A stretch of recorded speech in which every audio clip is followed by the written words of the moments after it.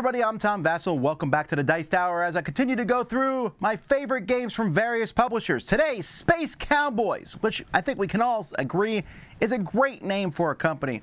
Space Cowboys has not made a particularly ton of games, but they have quite a name in the business because some of their games have sold really well. They're distributed by Asmodee. I feel like they are more of a modern day kind of Days of Wonders. So here we go. These are my 10 favorite Space Cowboy games. Number 10, Hit Z Road. Sounds like a terrible title, but it's actually, Hit Z Road is an interesting game that's meant to look like a game. What I mean is, this is a teenager and his parents that they are running from zombies in a zombie-torn apocalypse. And this teenager makes a board game out of bottle caps and things. And so the game is meant to look like that board game. I like that. A little bit of push your luck. It's one of my favorite zombie games, actually, because it's not just about zombies all the time. It's about fighting off zombies, running from zombies mostly, and taking a cross-country trip across America and seeing the sights, I suppose. I find it interesting. Number 9 is Via Nebula. Now, you may not have heard of this game, which is a little unfortunate. This is a game designed by Martin Wallace, and when you play it, you go, this is a train game. You're right, it is a train game. It doesn't have any trains in it. It's about moving on clouds and things like that. Really nice components, a really great production, but a simple pickup and delivery game that I think is worth checking out. Number 8, well, here I go, stepping on toes, is Jamaica. This is kind of the game that put Space Cowboys on the map. Jamaica, the racing pirate game, and this is one that I like a lot, although it's only number 8 on this list because this one's faded for me a bit. It's very simple, though. You're going to roll 2 dice and then play cards to match those dice from your hand. And that's it. And you're collecting goods and gold and cannon powder and fighting each other and trying to be the first one to the end. Very lightweight, but I know a lot of people love this game. I find it to be enjoyable. Jamaica. Number 7. So 5 years ago, my number 7 would have been my number 1. It was my number 1. But the expansions have really soured me on the whole experience. I still think, though, that the original game was amazing, and that's Time Stories. Time Stories, Space Cowboys tried something very unique, and it is amazing, especially the base box of Time Stories that comes with the first mission is fantastic, and several of the different missions are also very good. And then the whole thing just at the end. But just playing a few of those, it's still a fantastic game.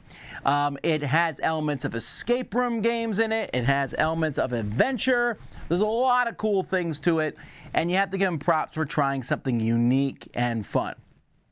Number 6 is Jaipur. Who's taking all the camels? This is a 2-player trading game. There's not many of those out there.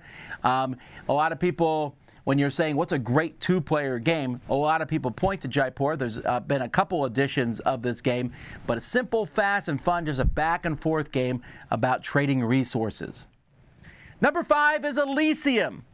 Elysium is a game that actually, most of Space Cowboy games are very colorful. The box of Elysium, pretty white, but the game itself is colorful as you are taking these different totems or different wooden pieces that allow you to attract these different people, but you do eventually want them to die to go to Elysium for points, but before you send them there, you get to use their special abilities.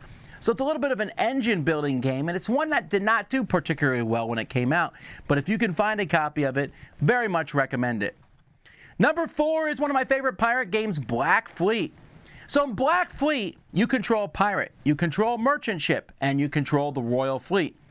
Your merchant ship picks up and delivers. Your pirate ship attacks merchant ships. The Royal Fleet, you send them after other people's pirates. And a very simple movement system, fast, fun. It's, a bit take that in a sense, but everyone's doing it to everybody the whole game. A lot of fun. Black Fleet. Number 3 is Kalis 1303.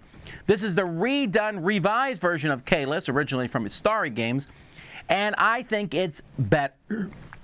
It's not as deep maybe as the original game, but it has a very streamlined appeal to it.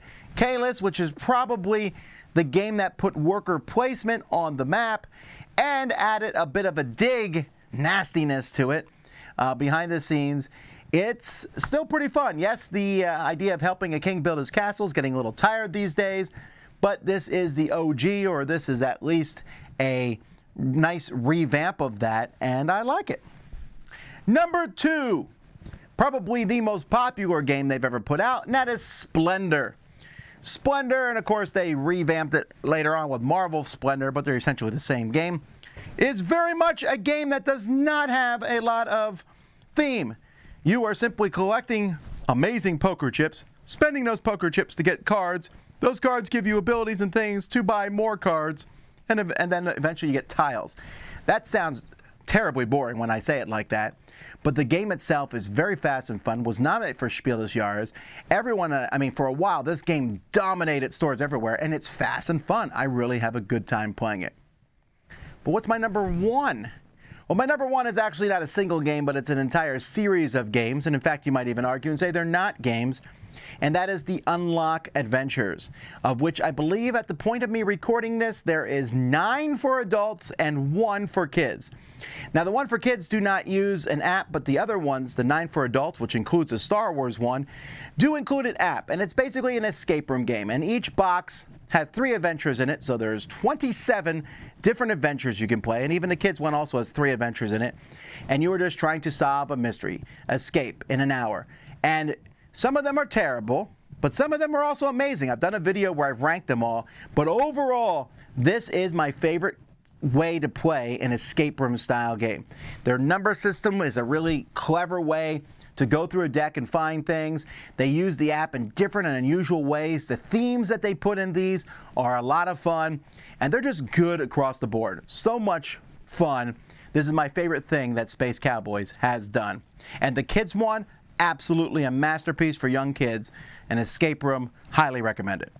So those are my top 10 games from Space Cowboys. What's your favorite? Let me know in the comments below. Until next time, I'm Vasel, and you've been watching the best of Space Cowboys on the Dice Tower.